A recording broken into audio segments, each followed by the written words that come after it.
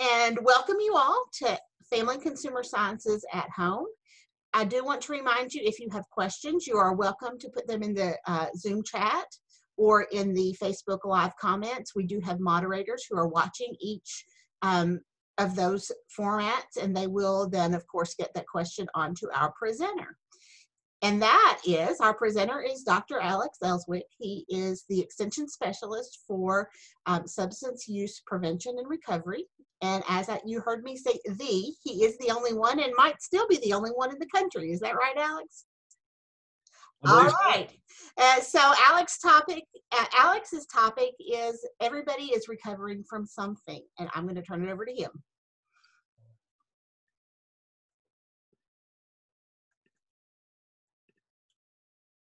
All right. Well, good morning and welcome. Good afternoon, rather, and welcome to everybody.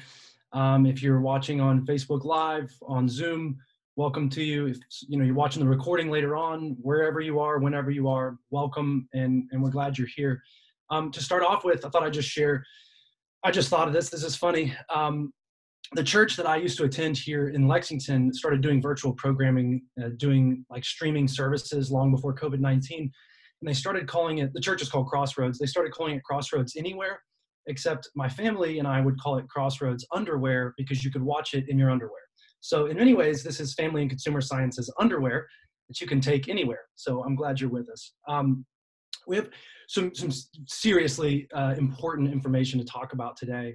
And I want to give you an idea of sort of how it is that I arrived at wanting to talk about all of us recovering from something and self-care for all of us.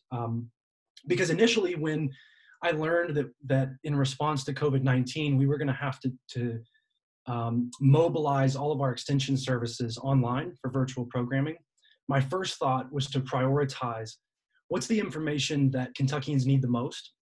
And of course, since my subject matter is substance use prevention and recovery, I was thinking, what's the information, what are the impacts on prevention and recovery that people need to know the most? So I started building this presentation focusing on how treatment, prevention, people in recovery are being impacted, all these sorts of things. And as I was building that presentation, I saw Dr. Kostelik's presentation on positive thinking. And two things that I think were really great about her presentation. And the first is just the optimism that filled and permeated her presentation. I genuinely appreciated that. I think it's a time when mental health may be a little tenuous for all of us, and a time when we really need some optimism and some positivity. And so I appreciated that. And secondly, even though Dr. Kostelik is a gerontologist, and even though her work focuses on older adults, she chose to discuss subject matter that really applied to all of us. And it got me thinking about my subject matter and how if all I were to do is to arm you with information to serve people in recovery or in prevention or whatever it is, but we didn't take care of ourselves first, we'd be doing a big injustice. So you all have probably seen this idea before, the concept that you can't pour from an empty cup, that this is kind of a principle of self-care. We have to take care of ourselves first in order to be of service to other people. A similar but different metaphor I prefer is the metaphor of an oxygen mask. So if you grab the emergency pamphlet when you're on a flight, you'll notice that the caregiver is always encouraged to put on his or her oxygen mask before assisting a child. And I think they deliberately tell you that as a part of the directions. And the reason for that is if you don't have oxygen and you don't have what you need, you're not going to be capable of helping other people get what they need. So this is really the principle of self-care. And it's also why I decided that our focus on impacts on the addiction and recovery community needs to come after a discussion of self-care. So I'll promote this again a little bit later at the end, but we'll really begin talking about COVID-19's impact on my whole subject matter next month. I'd already started building some of that presentation, but I thought first we really needed to talk about something that applies to every single person who's hearing this, and that's how do I take care of myself? And before we launch into it, I have one more disclaimer that I want to share, and that is this.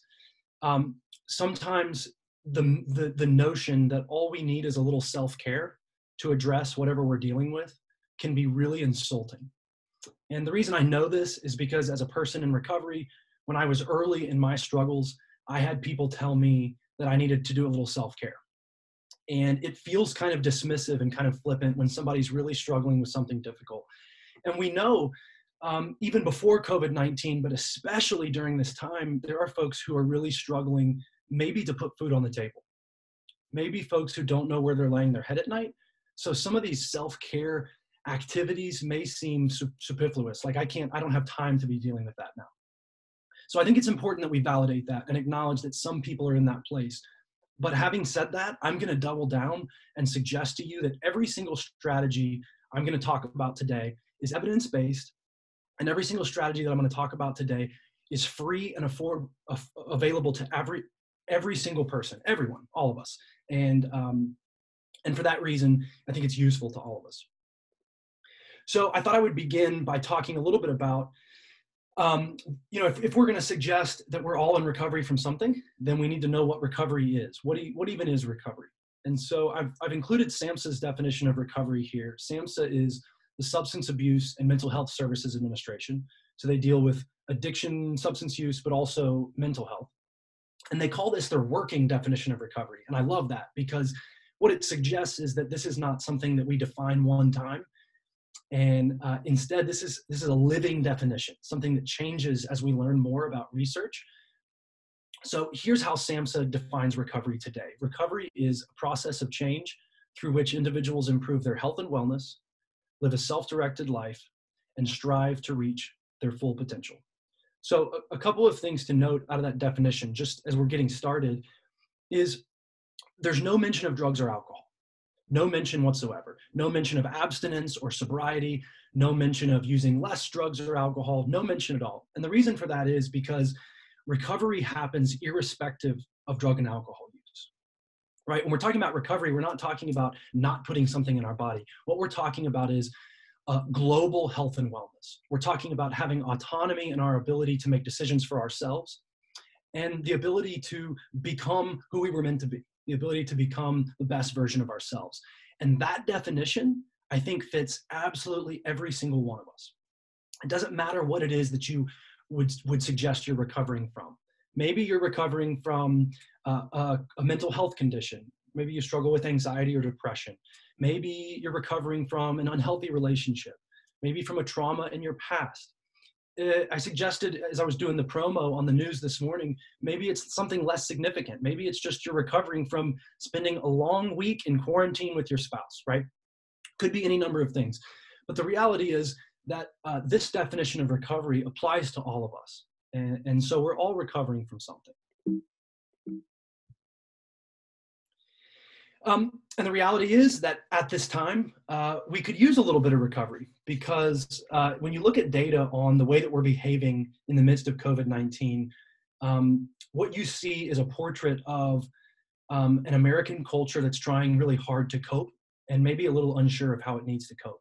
So some early data suggests that alcohol sales are up as much as 55% in 2020. States that have legalized cannabis have seen an increase in cannabis sales of about 20%. You may have heard people jokingly refer to the quarantine 15, which is sort of like the freshman 15, I suppose, because we may not be focusing on our eating habits and nutrition as well as we were prior to COVID-19. And maybe that weight gain is better explained by the lack of exercise. So I saw a study of like 75,000 fitness trackers, things like Fitbits, and they found that on the whole, Americans are moving less, exercising less, sleeping more, and not necessarily getting more hours of good quality sleep. So when you summarize that little bit of data right there, what you see, in my mind at least, is an American culture that is struggling to cope, that is struggling to find ways, healthy ways to deal, maybe even a culture that's looking to escape a little bit.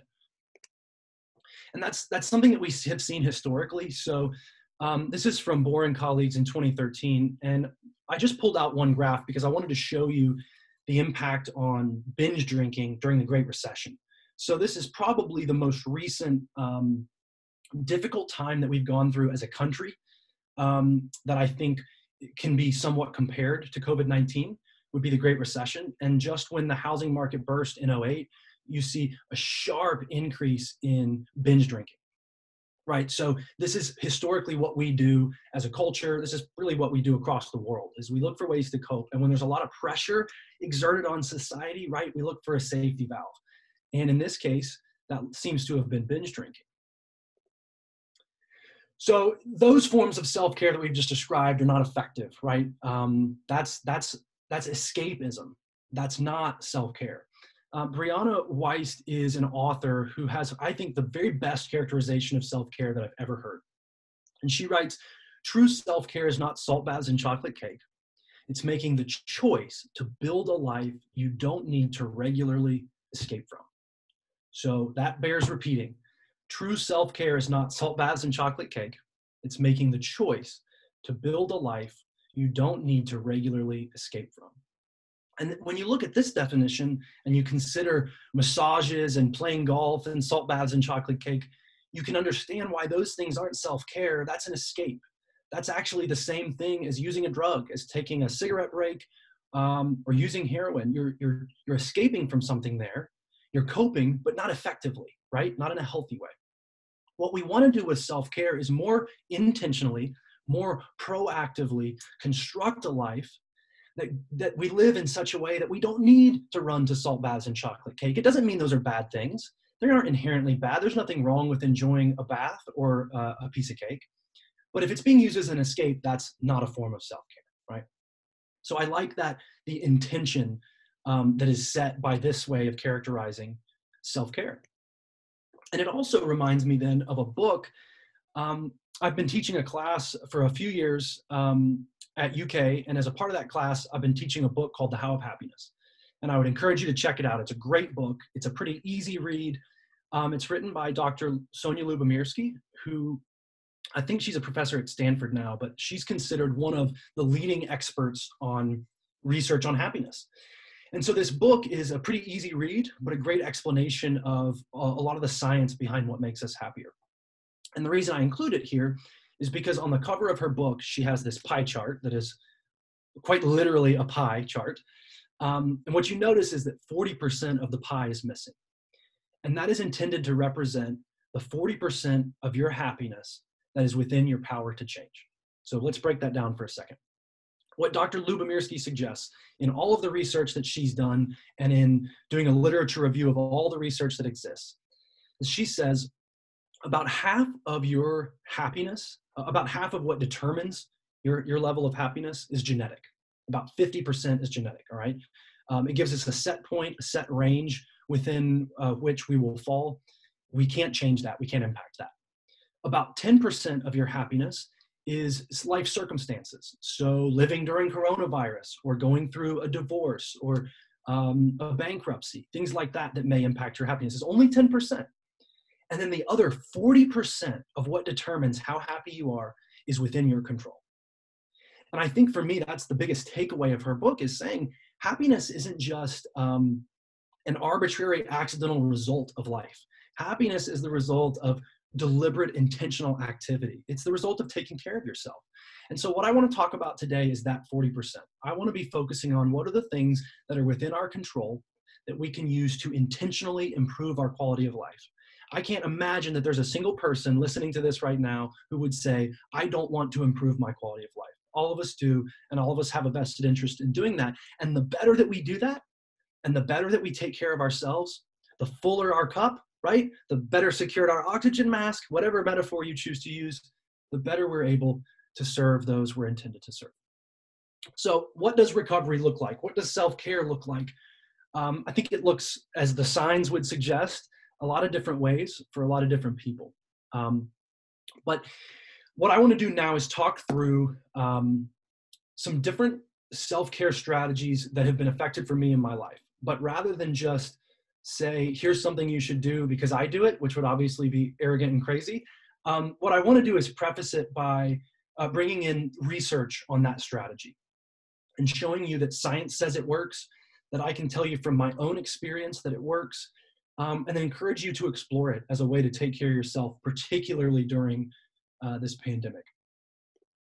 So for me, recovery is mindfulness. It's probably the first self-care technique that I learned and really embraced that's really changed my life. And mindfulness and meditation is really an Eastern philosophy that's been around for thousands of years. But it's a philosophy that's only really been accepted in practice by Western science in about the last 50, 25 years. And one of the men very much responsible for bringing mindfulness into the Western eye was a guy named Jon Kabat-Zinn. And he's considered the founder of mindfulness-based stress reduction, which you'll commonly see as an acronym, MBSR. And you can read a little bit about it. It's very interesting, but essentially MBSR is bringing that Eastern philosophy of mindfulness, of awareness, of attention into practice. And what you find is a ton of benefits. So I've listed only a couple here, but I promise you the list of mindfulness benefits is long and deep. So benefits of mindfulness include lowering your heart rate, lowering your blood pressure, lowering your cortisol, and cortisol is your stress chemical. When you get stressed out, when you have a fight, flight, or freeze response, cortisol gets released and your stress levels go up, right? So lower cortisol means less stress.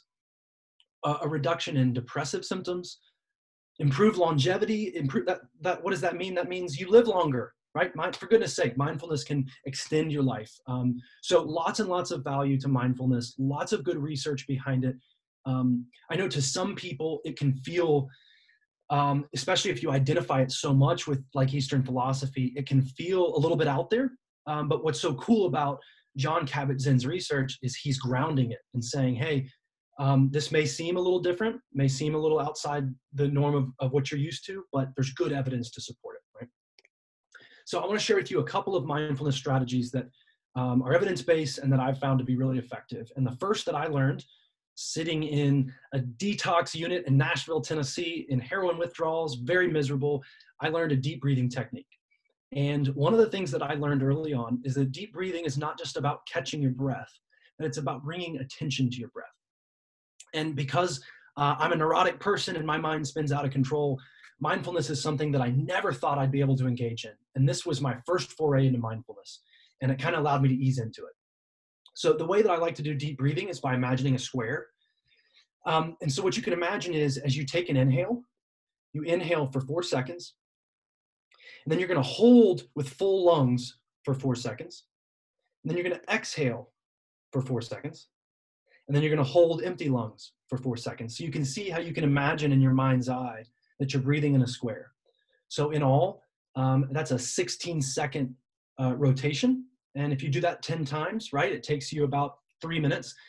That's an incredibly, incredibly effective way to lower your cortisol, to lower your heart rate, to bring attention back to your breath and to center yourself. And I'd encourage you to try that. It's free. It's always available to you. You can do it anywhere, wherever you are. Like I'm not going to do it right now in the middle of a webinar. That might be a little weird, but you get the idea. I think an incredibly effective technique. Your breath is always with you. I want to share some other ones that have been helpful for me. I got really into Zen meditation, which I recognize for many people is one of those that'll seem a little out there, but there is a tremendous amount of literature to support Zen meditation for all kinds of self-care. What I used to do for a long time was set an alarm on my phone, maybe for as little as 10 minutes, and sometimes as long as 45 minutes, and to sit and try to continuously bring my attention back to my breath. Sometimes counting breaths, but I find that really challenging. So one thing that I've found that's really cool, I hope you all can see this, these are my mala beads. And this came from a friend of mine when I finished my qualifying exam. My friend Amanda bought these for me. And mala beads are a great meditation aid. And in general, mala necklaces have 108 beads. And what you'll do is you'll hold the necklace in your hand, and each bead represents a breath.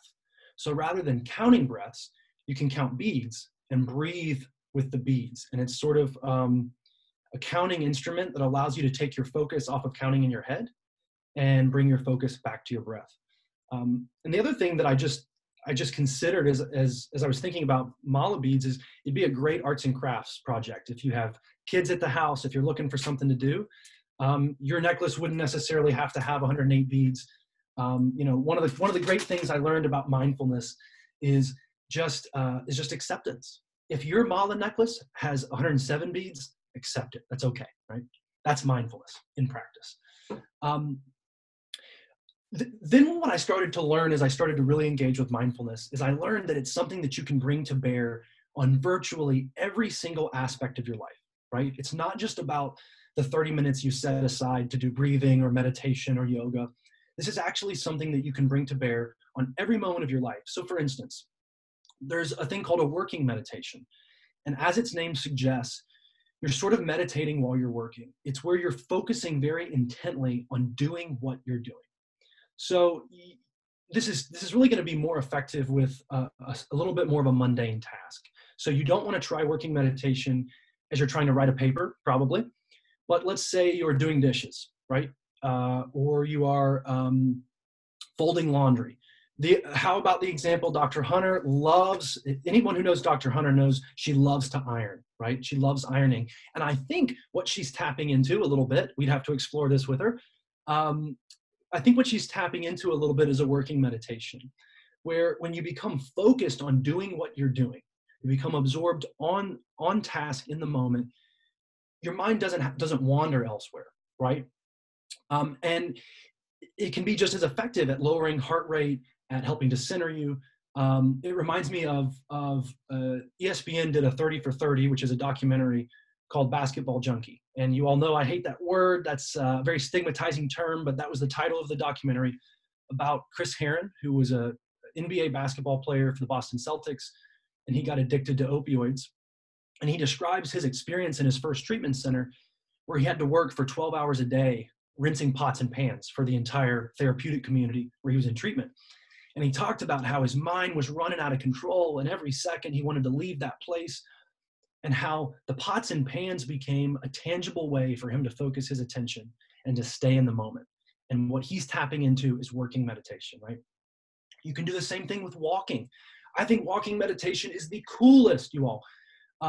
So walking meditation, again, is about doing what you're doing, bringing your attention to what you're doing. So instead of walking to get from point A to point B, you're walking to walk, right? So you're walking with attention brought to my heel meets the ground first, and then I feel my foot roll on the concrete to the ball of my foot, focusing on the tangible experience, focusing on your breathing, a mindful walking state. In fact, I got the chance last year to do a guided walking meditation at a park here in Lexington, which was very cool, where we put on headsets and we had a guide who walked us through the park, where he had created music that went along with the walk and kind of guided our meditation. It was very cool, really cool mindful practice. And then the last one that I would suggest that I've used that's been helpful has been yoga. And I've really started doing yoga a lot more since COVID-19 because I've had to explore ways to exercise inside. And there's a strong, robust literature for yoga. And the thing I love about yoga is that it can be adapted for any level, any ability, any fitness level. It doesn't matter where you are. Everyone benefits, both mind and body. Others, there are certainly a long list of other mindfulness techniques. Feel free to drop them in the chat, talk about it amongst yourselves. But I would leave you with this on mindfulness, agi quod agis, which is Latin for do what you're doing. And it comes from a great story that I love. I don't have time to share, but the point is do what you're doing. If you're walking, walk to walk, right? Don't walk to get somewhere. Walk for the purpose of walking in that moment. Just be. I love it. And then 2 quick tips as you're getting started for mindfulness, things that I think are helpful, whether you're talking about yoga, whether we're talking about a walking meditation, whatever it is, the key is awareness. The key is having an awareness, right? So we say awareness, awareness, awareness. You're an observer of what you're experiencing. So if I'm sitting and I'm meditating, and as often happens, let's say in 3 seconds, my mind already begins to wander to the work that I need to do this afternoon. That's okay. You don't beat yourself up. You don't say, oh my goodness, I'm doing meditation wrong. No, there is no doing wrong. The right way to do mindfulness practice is just to do mindfulness practice, right? So if you're sitting in your practice and 3 seconds in, your mind wanders to work, all you have to do is be aware of it, right? Don't beat yourself up. All you have to do is go, my mind wandered a bit. And then very gently bring your mind back to your breath. Bring your attention and your focus back to your breath. And guess what? 6 seconds later, your mind's going to wander again. And that's okay, because that's what this practice is all about. Bringing your attention back to the now, back to your breath. And let's forego the judgment, not only as a part of mindfulness practice, but how about just in general, among our colleagues, among our friends. This is called a novel coronavirus or a noro-coronavirus, which means new, right? Because we've never seen this before. We've never experienced a pandemic like this before. We've never experienced this. And because it's new to all of us, I think all of us benefit from showing each other a little bit of grace. And that begins, much like self-care, with showing yourself grace. Second tip for mindfulness would be that we call it a practice for a reason. That you all know full well, just because you eat a salad one time doesn't mean you'll be in great health. Just because you go on a run one time doesn't mean you're ready for a marathon. Things require practice. And much in the same way, in order to experience the full weight and benefit of mindfulness practice, it's something that you want to do on a consistent basis. You will get acute, immediate benefits from any of those aforementioned mindfulness practices immediately, no question. But you get more benefit when you do them consistently. The second self-care technique that I think is really important, that's really hard to overstate, shout out to our family health specialist, Natalie, is exercise. There's such strong evidence for using exercise for any mental health condition, for substance use disorder, for the general population. So I wanted to share with you one study that I think is important. It's called the SMILE study, which is appropriately named when we're talking about happiness or lack thereof. So SMILE stands for the Standard Medical Intervention and Long-Term Effects of Exercise Study. So essentially what it was a study comparing exercise and medication in the treatment of depression.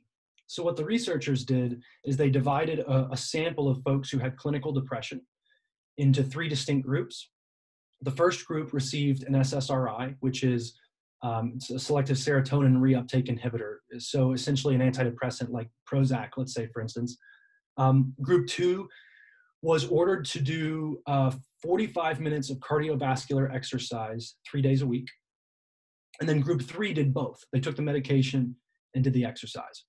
And at 3 months, at the conclusion of the study, all 3 groups had shown a considerable improvement in their depressive symptoms. And there was no statistically significant difference among the groups. So in layman's terms, everybody got better, but no one group got much better than the others. However, 6 months later, the researchers did a follow-up to see how many of those changes and those improvements in depression had been sustained over the 6 months. And only one group showed sustained improvement, and that was group 2, the exercise-only group. And so here's the conclusion that I hope you draw from this study, and also the conclusion that I hope you do not draw from this study. I am not suggesting that folks who struggle with depression need only exercise to deal with their depression, okay? I'm also not suggesting folks who have clinical depression don't need to take medication, right? I'm not a healthcare provider. That is between you and your provider, 100%. I fully support the use of all paths to recovery for all people, whether that looks like medication or exercise, no matter what. The only conclusion that I want you to draw from this study is that exercise is effective, right? Whether you're already happy and you want to be happier, whether you're depressed and you want to see an improvement in your depressive symptoms, it doesn't matter. Exercise works. Exercise works in giving you that acute benefit that Natalie Jones could tell you about when she finishes an Ironman and she's got a runner's high and she's got endorphins flying around her body and she feels terrific. But it also has chronic benefits, right? Over the long term, that is going to improve your health and wellness. And I'll give you a pro tip, something that just, one of the reasons I like incorporating a little bit of exercise or even just movement throughout the day is because I think they make for more effective breaks when I'm trying to be productive throughout the day. And I'll tell you what I mean. If I wake up in the morning and I do, some good work from 8 to 12 or whatever it is, and I decide that I'm going to take a break for lunch and I'm going to sit and I'm going to eat and I'm going to scroll on my phone, then when that time is up and it's time to go back to work, I feel sluggish. I've lost all my momentum, right? And one of the things I like about taking an exercise break or a movement break is I don't lose that inertia. I still experience the same refreshment of having moved away from my workstation and coming back. Except in the meantime, I kept the inertia going. So that way, when I finish with a walk or a workout, whatever it is, I can come right back down and get back to work like I haven't skipped a step. And my other tip to you would be to find what you enjoy. I think with exercise, we have to find things that we're actually going to do, right? So all of us would like to be able to run an Ironman with Natalie, but the reality is I don't think all of us can do it. I know I can't do it. So instead, what I have to do is find what I enjoy and what works for me. And over the past few weeks, I'm very fortunate that I have access to some weights. So I've been able to do some weightlifting. I've done more walking, you all, over the last, I'd say 2 months, more intentional walking over the last 2 months than I've done in my entire life. And it's been really, really good. It's been really good to be in the sunshine, to get some vitamin D, and just be outside is a good thing. And then, like I said, I've been doing quite a bit of yoga, all things that have acute and chronic benefits. And so I'd encourage you to explore what enjoyable exercise looks like for you. Maybe it's playing a game of some sort. I know I detest cardio, so I like to play basketball instead. That's kind of out right now because of social distancing. I think Natalie has written something on using resistance bands. And that's a pretty affordable way to be able to exercise in your home if you're interested. So I'll leave the exercise expertise to Natalie, just to say we know that exercise is effective for people in recovery from anything. Third, recovery is rest, relaxation, and recreation. And for a long time, I felt nervous about thinking of leisure time as a part of self-care, but it can be if it's intentional. So I want to talk about this. So a LexisNexis survey of 1,700 white-collar workers, people who work in finance or whatever it is, found that the average employee spends more time receiving or managing information than they actually do using that information to do their jobs. And maybe that sounds crazy to you. As soon as I read that, I thought, hey, that sounds a lot like me. That sounds a lot like us in Extension, particularly at a time when we're dealing with so many things that are in flux. We're receiving email update after email update. We're constantly changing what we're doing, adapting and adjusting. And oftentimes it seems we spend more time managing than actually doing work, right? And what's more, in that same study, about 50% of the workers said they're quickly approaching a tipping point where they can't handle all the incoming information anymore, right? And I can identify with this right off the bat, that sometimes it seems like it's just too much coming in, too much stimulation, too much data, and not enough time to work with it, right? And that's why rest and relaxation is so important. Research shows, like mindfulness, it'll reduce your cortisol levels, reduce your stress. It'll boost your immune system, which is so critically important at a time like this. It improves your quality of sleep. It actually improves your productivity. That's counterintuitive. Taking intentional breaks, being intentional about rest and relaxation actually boosts your productivity. And then once again, promotes longevity, a longer life. And one of the things that you'll notice that is shared by all of the strategies that I'm talking about today is that they have to be done intentionally. I'm not talking about accidental mindfulness where you realize, oh yeah, I breathe, right? Or I think about my breath. I'm not talking about accidental rest where you finish some work and you stay there on the couch for another 10 minutes. I'm talking about being intentional about saying, for the next hour, my purpose is to rest and relax. I'm being intentional. I'm being deliberate about rest and relaxation, prioritizing it. And part of that looks like setting boundaries.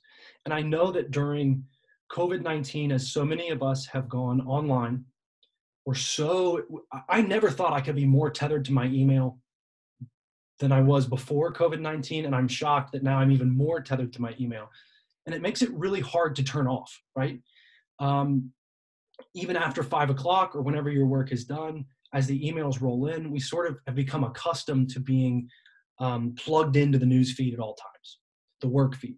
So one of the things I would encourage you to do is find your off switch and do that without guilt, which is really the challenge. To find your off switch and say, it's not only my right, my prerogative, it's actually what makes me a more effective employee, a more effective husband, mother, father, whatever it is, if I'll find my off switch for a little while and take some time for intentional rest. And so that's also why I've said taking dedicated breaks.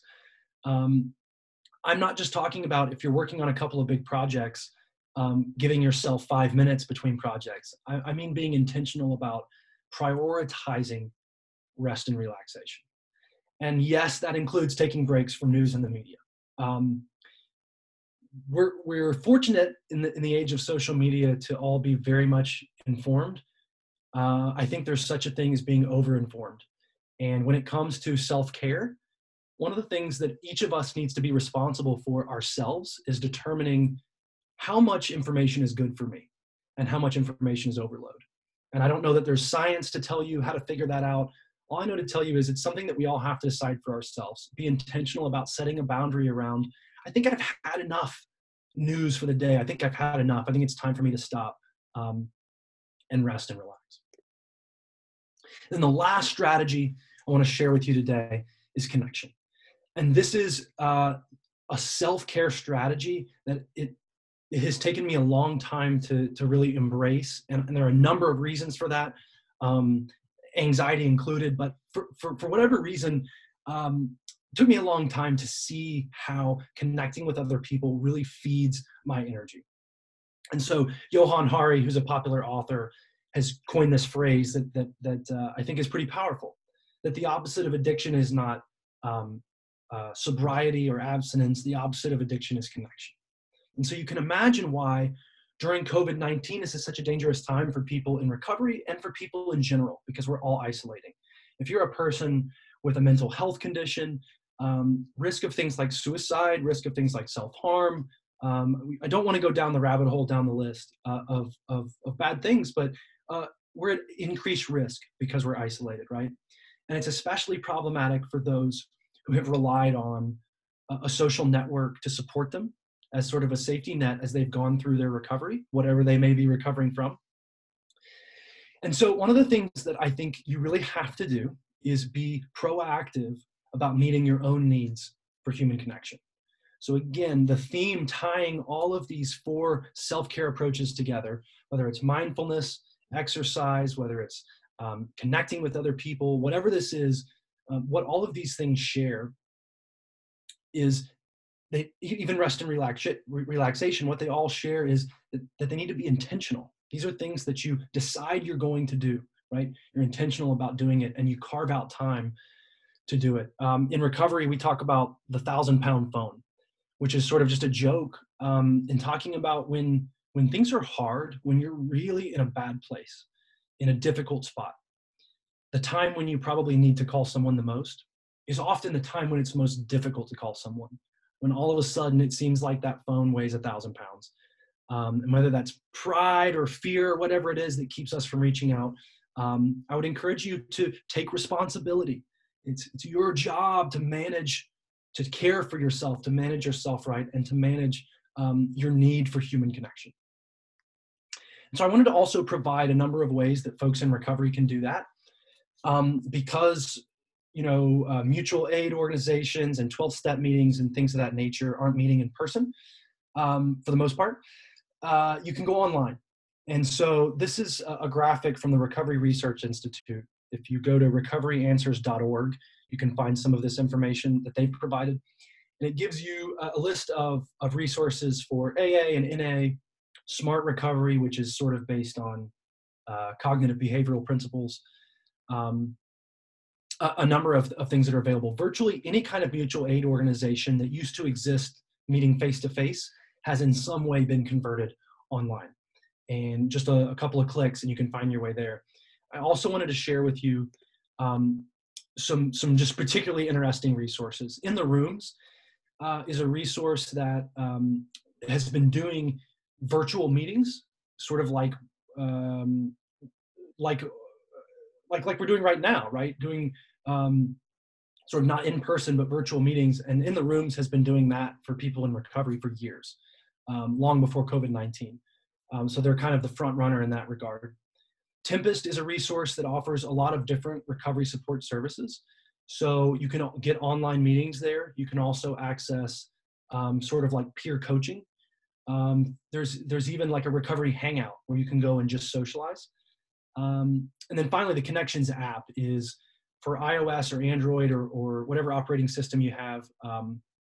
It's an application that was developed by a group called the Addiction Policy Forum in collaboration with some others. And it has a lot of cool features. It allows people to track their sobriety date, allows them to connect with other people, set reminders, all sorts of helpful things to resource people in recovery. So that's a quick snapshot of some resources that are available. As I said before, if you're interested in more information on that, we're really going to spend some time unpacking the profound and numerous ways that coronavirus is impacting the whole world of prevention, treatment, and recovery. So that'll be May 14th at 11 that we'll cover some more of that information. To recap our day-to-day, I think the things that tie together all 4 strategies are about being intentional about taking care of yourself, saying this is a time that I'm setting aside to take care of my needs. It's about being mindful. It's about bringing awareness to what you're doing. It's also about gratitude. One of the last things I wanted to share, one of the last strategies, I didn't incorporate it into a full strategy, but in her book on happiness, Dr. Lubomirski talks extensively about the science of gratitude, the way that having an attitude of gratitude can change your perspective in an instant. And so we've all lost a lot during coronavirus, during COVID-19. There's plenty for us to grieve, but the reality is that we're working together, and what we see in collaborating, in coming together, in supporting each other is something that we wouldn't have seen without it. So try to find the silver lining, right? Try to find the gratitude. It'll do your mind and your body a lot of good. And the last tip maybe is be. Just be. Just allow yourself to exist as you are and have a little grace for how you're feeling in this moment. So let me leave you with this. For me, recovery looks like self-care. When you think about that definition of recovery, and you think about where you're headed, maybe your life goals, your 5-year plan, whatever it is, every day what it looks like for me is taking care of myself. And what I've shown you is the ways that I do that and the evidence behind them. So the question I would pose to you is, what is it that you're recovering from? And what does that recovery look like for you? Maybe what are some strategies that you're going to adopt to bring a mindfulness practice into your day, or to get a little bit more movement in your day, have a little more rest in your day, or maybe to connect to a friend a little more meaningfully. So that's all I've got for you today. Don't forget to join us again May 14th at 11 a.m. For the next Zoom. I think the next of our colleagues that we have to go is Wednesday as Dr. Norman Bergdorf. So hopefully Mindy can confirm that for us in the chat. I wanted to make sure and advertise that as well. And if you all have any questions for right now, I'd be happy to take them. Dr. Elswick is correct. Dr. Norman Bergdorf and Jeannie Nager from the Nutrition Education Program will be sharing with us on Wednesday about stocking your pantry. And as Dr. Elswick said, if we have any questions, feel free to put them in the chat box and we will get those answered. If you're watching this on record, you can still put questions in the comment section on Facebook, and we will get those questions to Dr. Elswick to get an answer for you there. If you have questions that you would like answered personally, then you can send those questions to ukfcsext@uky.edu, and we will make sure to get those questions to Dr. Elswick directly. I want to thank everybody for joining us today, and I think I'm not seeing any questions. And are you seeing any rolling on your Facebook Live feed, Dr. Elswick? I'm not seeing anything right now. I'm not getting anything from Maria. So, all right, then I think we are ready to wrap this up. I'm going to take away your share and share our last screen for the day. I think. Stop sharing there. It's always interesting if it's going to work or not. Well, and it's not working the way it's supposed to. Maybe we'll get there. We just won't worry about that right now, maybe. You look good though, Mindy. Well, thank you. Thank you. You know, always something for people to look at now. We'll see what happens. Okay, let's see. I think this is going to work this time. Mindy, while you're trying Family to and work, Consumer Sciences Extension at the University of Kentucky. Our agents share research knowledge with individuals, families, and communities to improve quality of life. Building strong families, building Kentucky. It starts with us. Sally, did you have a question? well, I don't, but it is in the chat box here. They would like to have the cup slide that was used in the presentation, if that could be put where they could use it on Facebook. Dr. Elswick, can you get that to me?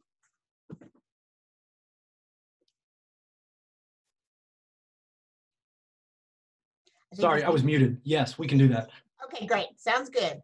All right, and just remember, if you're still with us and this was your first time, to put that in the chat box or in comments. We would love to know that you are here.